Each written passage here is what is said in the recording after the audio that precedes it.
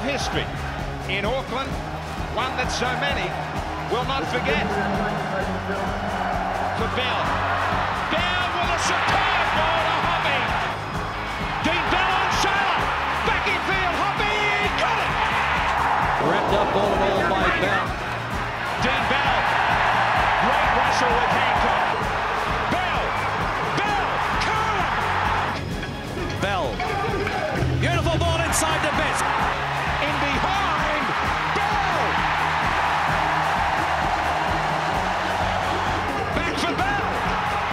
Bell. The captain's done it. He's played the knock.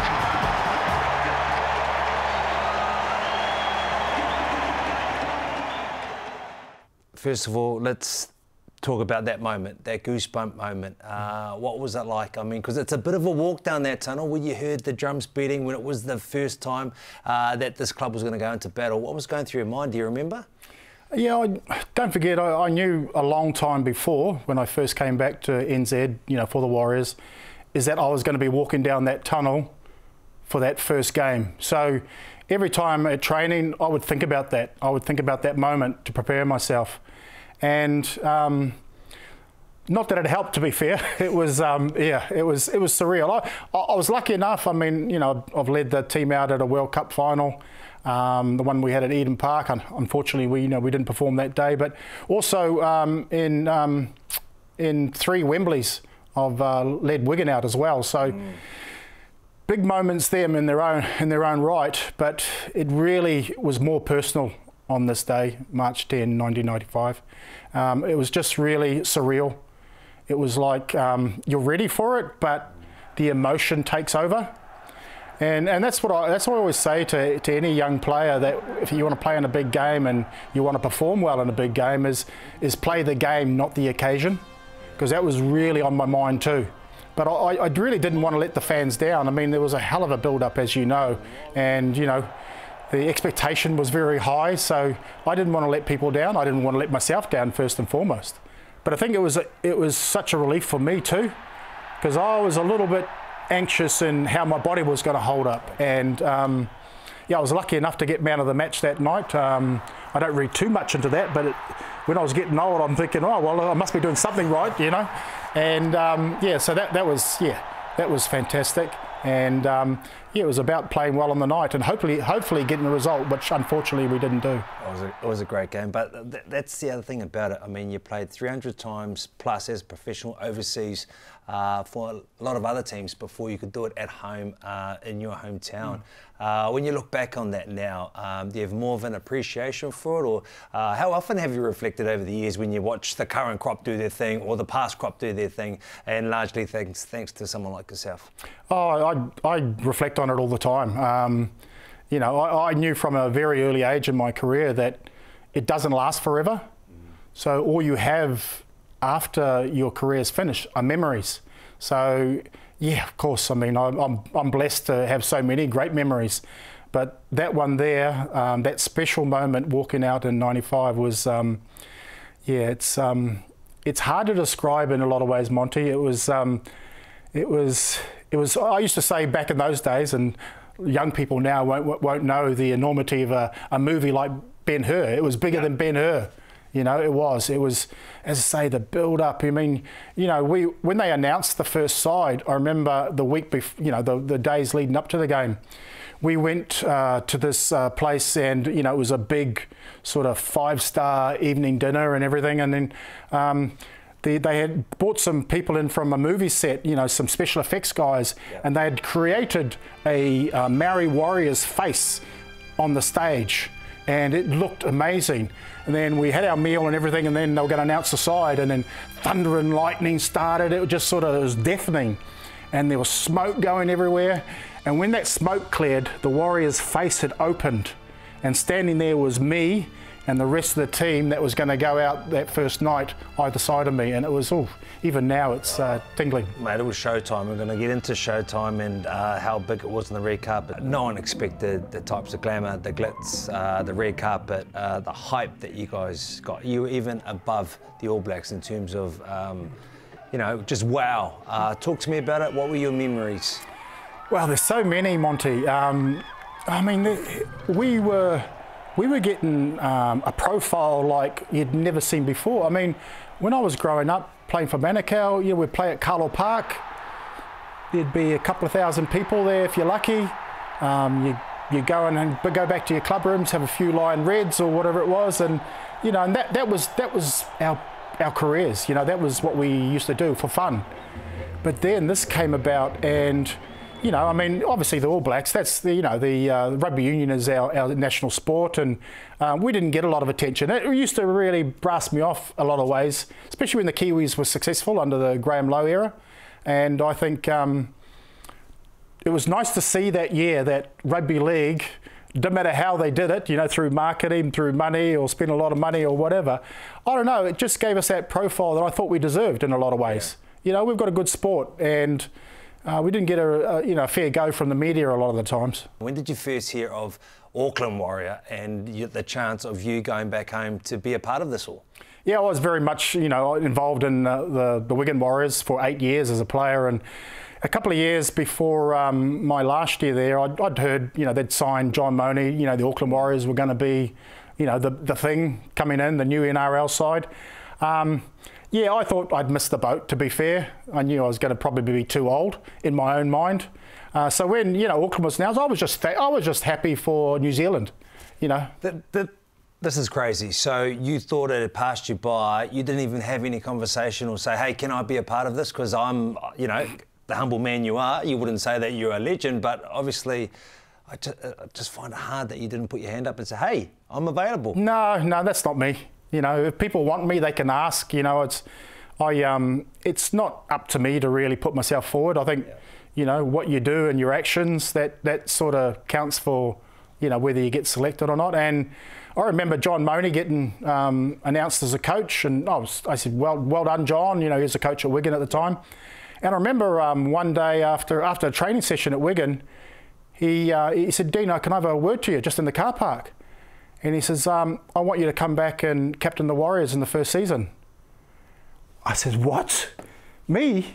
Are you sure? Yeah. And from that moment on, Ian Robson came over, and just flowed from there. So from I missed the boat to, wow, I'm the tip of the spear. How did that make you feel, brother? Yeah, well, he didn't bring me back because I was at my best playing wise. Obviously, I'd lost a bit of speed and it wasn't probably as sharp as I used to be. But when you get older, yourself, Monty, you see the game a lot better.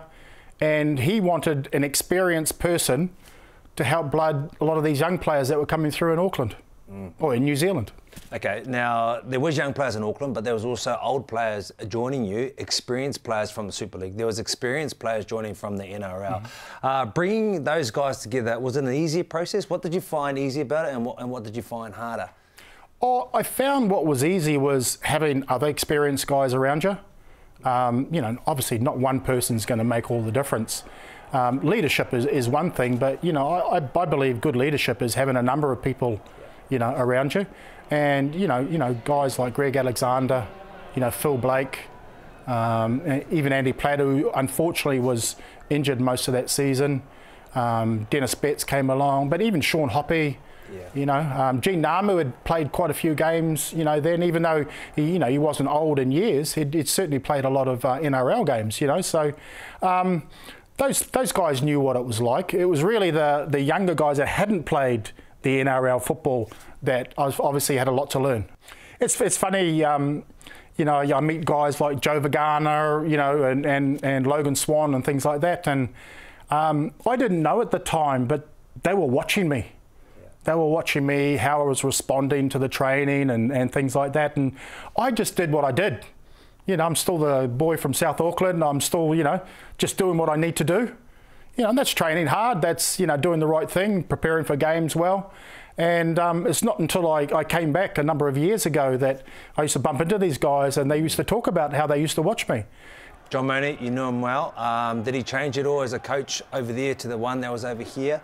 And how good a job did you think he did in your mind? Because, he's still got 50% win ratio, which is, I think, second highest in the career of Warriors coaches. Yeah, he just brought a lot of calmness. And I think that was a big thing, that John was really calm. So with all the hype that we had and all the marketing that was going on, it was sort of, you could easily get carried away. And I suppose just having him there sort of just put a nice sort of balance and calmness to it. How good was it having your Wigan Warrior boys there? Because there was a few that came at different times when you're there. Not all came at once, but you know, the likes of Bodicka, the likes of Platt, the likes of Betts. I mean, that must have been huge. You're going back home, but you're taking your home away from home, bringing it back with you. Yeah, I think having those kind of players and other players I've played with during my Kiwi era as well is trust. To me, you know, when you've got that trust in the people around you that they're going to do their job, to me, that's the key to having a successful side. If I could trust them, because they certainly could trust me, but if I could trust them, I wanted them to know that they had to do their job, you know, and then I could. So I did put a lot of pressure on a lot of them. And hey, look, because if they don't do their job, they make me look bad. You know? I love that. So how would they gain your trust and how would you put pressure on them to go, you know what, you passed the test? I'd talk to them. You know, and it sort of really annoys me these days that someone makes a mistake, kicks the ball out in the full or whatever, and they go up and shake his hand and pat him on the back. You know, if I did something like that, I'd put my hand up and say, hey, I'll make up for that. Yeah. And that's what I want out of my players, you know, to make sure that that's the attitude they had. Because we all make mistakes. There's nothing wrong with that, you know. And I've never seen a perfect player, but it's your response to it, you know. To me, that's more important. You're going down to play with some of the best in the NRL on your side, first of all. So let's go through some of those names. Greg Alexander, memories of him and what he could do. Well, he was a special player. You know, he was up there with some of the best that's ever been. You know, the qualities that he had, and he was a good friend too. You know, when I was at the Warriors, I used to bump into him, you know, when he was doing sort of commentary and that, and you know, he had some great memories of the Warriors. It was something that he cherished, and he really sort of valued his time here, and yeah, but he was a class player, very classy. He could do things a lot of players couldn't do. You know, he had silky skills, he had great speed, even in his mature years. Yeah, Phil Blake. Now, I've heard many stories about him, about doing 1,000 push-ups, 1,000 sit-ups, 1,000 chins. I mean, this guy was just an animal before and after training. And I you know, got a chance to speak to him a few times when I was one of the younger players on scholarships. But you know, what was he like to play with? Ultimate competitor, perhaps? Yeah, I wouldn't sort of describe Phil like that. I'd actually describe Phil as a really classy, naturally gifted player, really. You know, he didn't sort of. To me, he wasn't one of those guys how you're describing there. He was sort of a little bit different because he would try things, you know, and he was born with that. He would run 90 miles an hour that way and chip the ball back that way and regather it and score a try. I mean, yeah, he had something special. I love Billy Slater, right? Yes. He was a bit of an innovator. Yeah. For you as a local hero returning, what was it like seeing the talent? Seeing the talent on board, name some names, what you saw, what you liked, and was it a surprise to you?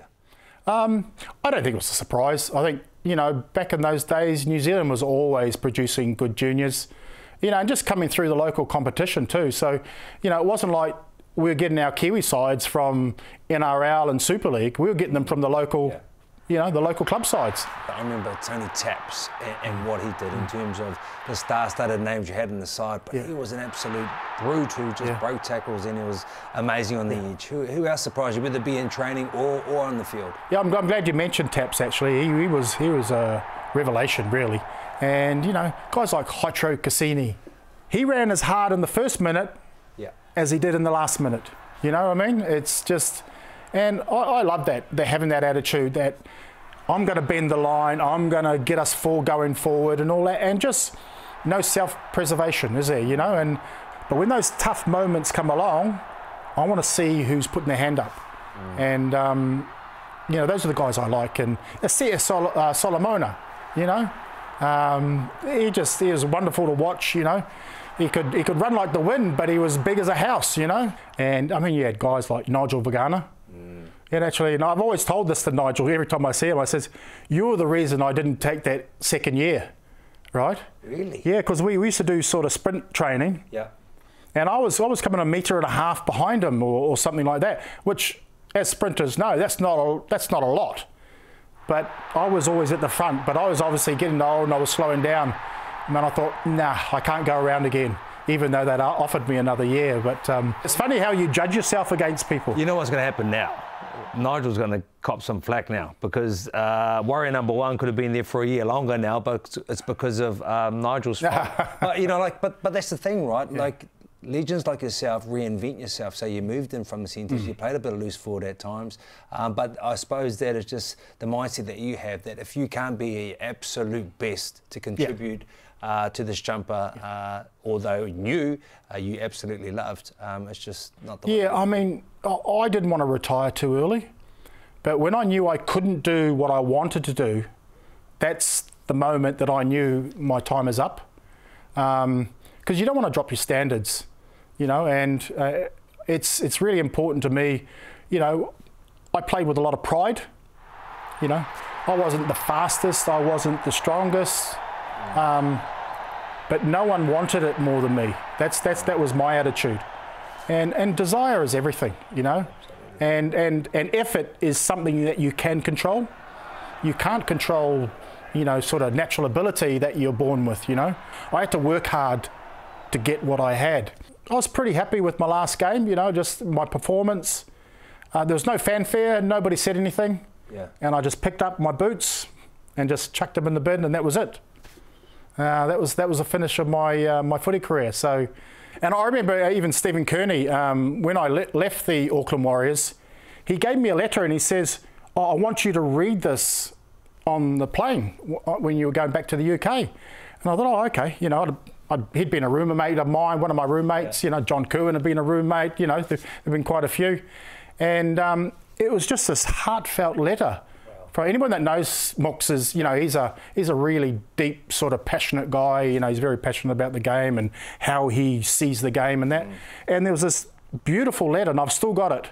You know, and it was just saying thank you for, you know, the leadership you showed, the example you were, and all that. And I was just so humbled by it. What's your memories of Stace? I mean, did you know he was going to be, in my opinion, the greatest to ever put on the jumper at the club? I mean, you see these guys in the background, local boys, which is nice. Your memories of him back then? Yeah, a lot of good memories of Stacey. I mean, you know, he was a young guy coming through. What was he, 17 at the time or something like that? And there I was, 33 years of age, and I'm thinking, gee, I could be his father, you know, such was the age gap. But it was, yeah, it was really nice to see a young player like that, of that quality, getting the chance to. I think that was a big thing. It would have been so easy not to put him in the side. But hey, you know, if you've got the quality, you know, you'll get in there. And watch him develop throughout the years. I felt really proud. To have played sort of just a tiny part in his career, but I remember telling him once, because he used to put his hands behind his head and, you know, take a breather, you know, after he had worked in it. You remember that? You can remember that, you know, especially you'd been playing alongside him. He also used to do that on the plane when he was hungover from the night before. He used to put his legs up in the little seat and struggle all the way home. But anyway. But I told him, no, Stacey, don't do that, because that's showing the opposition that you're tired. And you know what? Didn't listen to me. For the rest of his career, I could see him doing it, you know, and I thought, yeah, I made no impact there. But yeah, every time I see him, you know, he's always laughing and smiling. He's got that.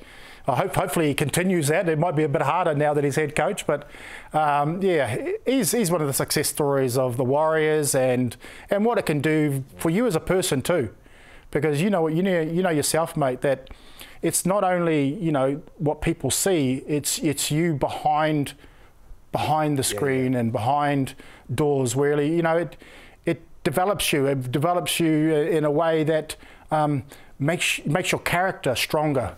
You know, and if you treat the game well, it'll treat you well as well. And I think, you know, that's the way I've sort of taken it all my life. Dino, what areas did the team get right in '95 and maybe fall a little bit short in? The travelling, That was big, you know. I mean, I remember our first away game, and it was about 40 degrees when you got over there. And even though, you know, we'd planned it meticulously and everything, it was very, very difficult to get used to. You know, it's not far, is it? But that time difference, you know, are you having enough sort of water? You know, what sort of meals should we be having? So that was a lot of a big learning curve there in that year. And I suppose we just about won enough games. I think, you know, that was... You did. You had enough. There was one change that you made that was extra, and you were winning the game by 30 points. Yeah. And Joe Vangana was sitting right there when he said he was the change. It was John Monty who made that change, and you guys didn't make the playoffs. Yeah, in a lot of ways it was pretty sad. Heart on heart, though, I didn't think we were ready for it.